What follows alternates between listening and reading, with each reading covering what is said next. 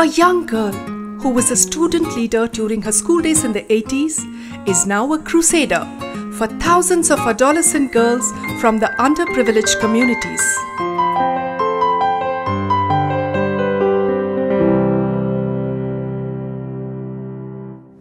Dr. Mamatha Raghuveer is a child rights activist and founder of the NGO Tharuni.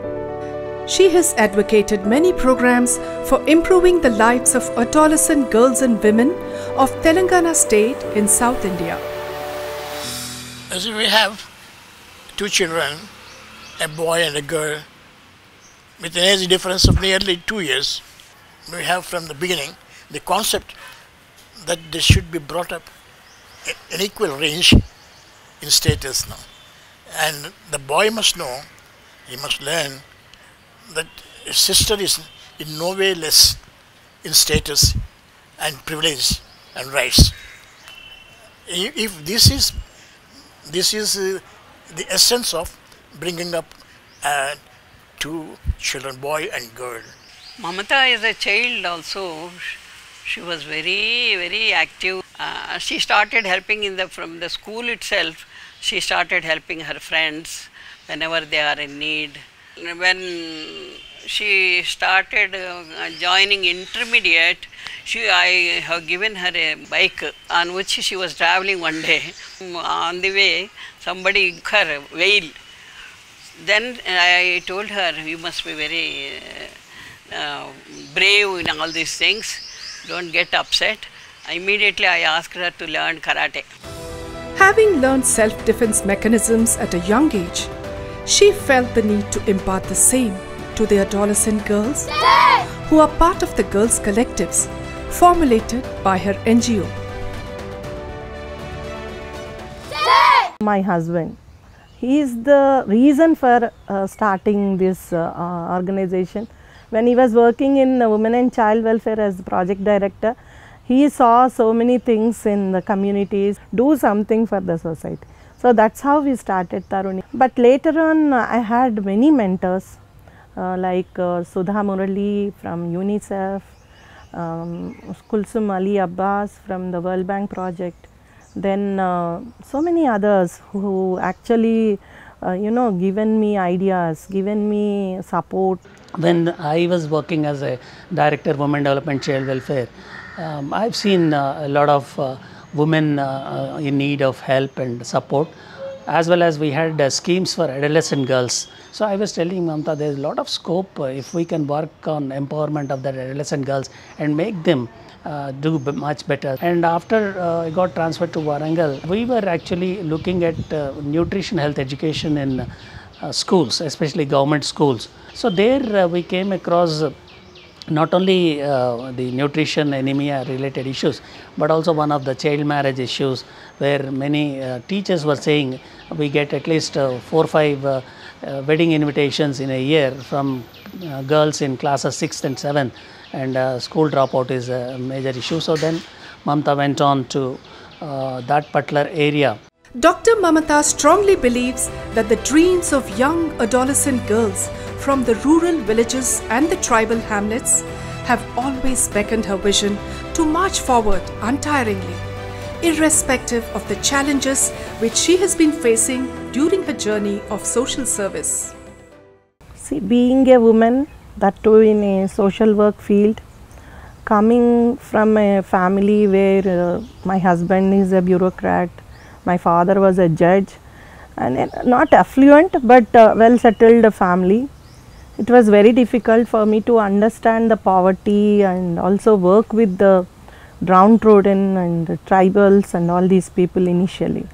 Second thing was, the major challenge was why this lady is interested in working with all this. Maybe she has intention of joining politics or some other selfish motive behind this. That's what people thought.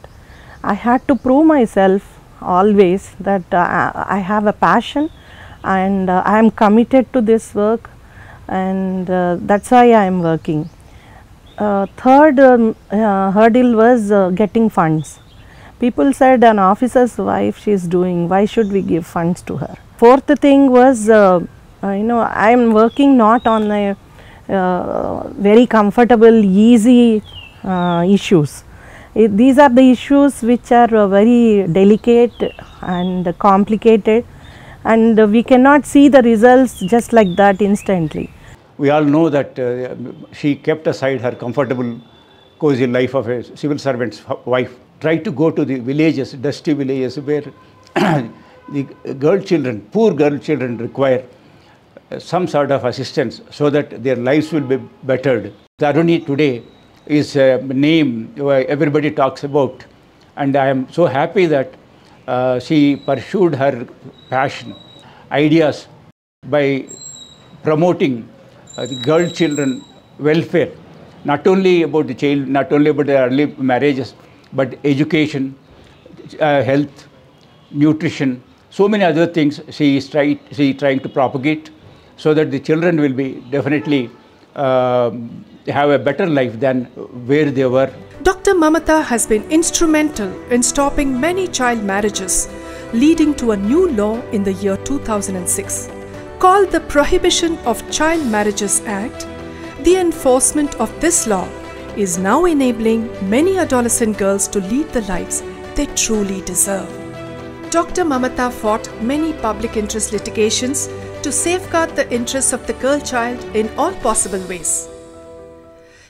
ఆడపిల్లల విషయంలో మరొక కిరణ్ బేడి లాగా అనిపిస్తారు. ఏంటంటే ఎక్కడ సమస్య వచ్చినా కూడా మేడం ఊరుకోకుండా ఆ సమస్యను ఎట్లా ఆడపిల్లల్ని ఎట్లా వాళ్ళని ఆ సమస్యను బయటపడేయాలనేది ఆలోచిస్తుంటారు. ఎందుకంటే ఆ రోజులలోనే మేడం ఎవరికైనా చిన్న అట్లాంటి గర్ల్ చిల్డ్రన్కి ఫేస్ చేస్తున్నారంటే వాళ్ళు ఇంట్లో కూడా పెట్టుకునేవాళ్ళు. మేడం ఇంట్లో పెట్టుకొని వాళ్ళకి అవసరమైనటువంటి సదుపాయాలు ఇవ్వడం అట్లాంటివన్నీ చేస్తుండే మేడము. కాబట్టి మేడం చాలా మందికి ఇన్స్పిరేషన్ అండి. Mamatha has been really an active partner in my professional service also, forest protection. There were many instances where she actually traveled with me to the forest area, Warangal, when I was conservator of forest. Mamatha and my kids, 2 kids, we were returning from Pasra.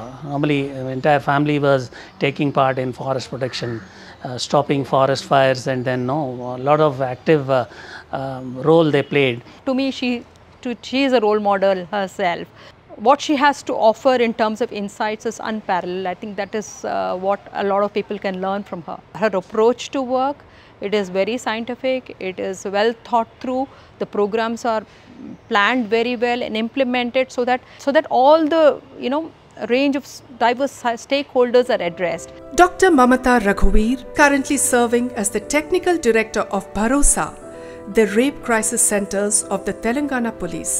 When I visited in 2009 United States of America during the program called IVLP, International Visitor Leadership Program, US state government selects a few people to undergo training or exposure, getting exposure into their initiatives. So that's how I went to US on human trafficking. I had visited a place called Chadwick Center, Chadwick Child Abuse Center in San Diego. And when I saw that center, it is actually it is associated with an hospital, Rady Children's Hospital. There, a child abuse victim, when she comes, entire process goes on there.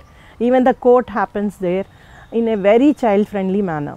The beauty of Bharosa is the convergence between so many departments and corporates, NGOs.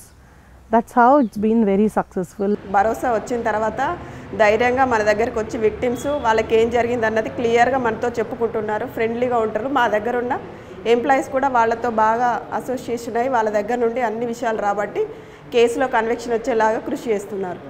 In spite of having won many accolades at national and international levels, Dr. Mamatha feels that there is a lot more to be done for the welfare of the girl child and women. There is no end actually.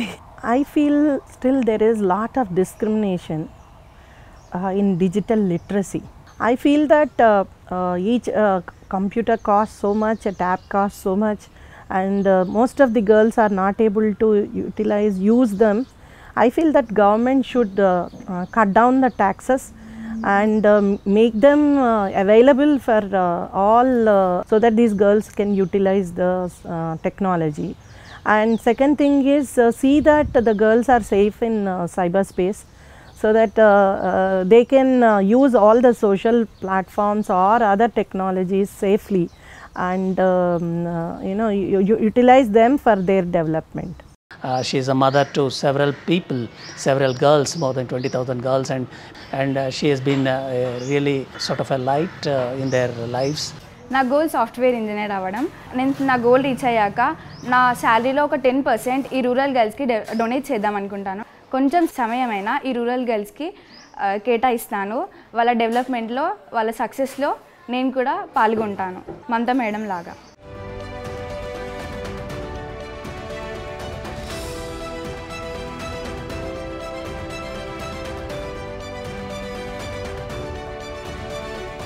Here's wishing Dr. Mamatha great success in achieving many more milestones as she continues to crusade for the rights of adolescent girls and women.